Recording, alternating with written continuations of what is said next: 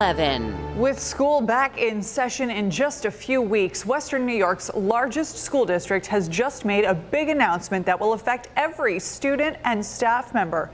Good evening. Thank you for joining us. The Buffalo Public School District now says everyone must wear a face mask inside school buildings, regardless of their vaccination status. Last week, the state told school districts it would not provide any COVID-19 safety guidance for school districts and that they would have to come up with their own reopening plans. Jeff Rusak takes a closer look at the protocols laid out tonight.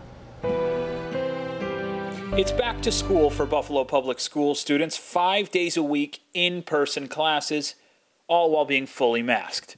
Even before the New York State Department of Health said they would not be outlining COVID-19 protocols for schools this year, the BPS medical director knew a mask mandate was coming. We reviewed the numbers around the country. We looked at the known contagiousness of the Delta variant, and we concluded that now is not the time to let up our safety protocols. Students will be distanced 3 feet from one another during the school day, half of the 6+ feet students were spaced during in-school instruction last year. While BPS has outlined their plans to get back to school, some people are still looking to the state for guidance for going back. This isn't a game. This isn't a political issue.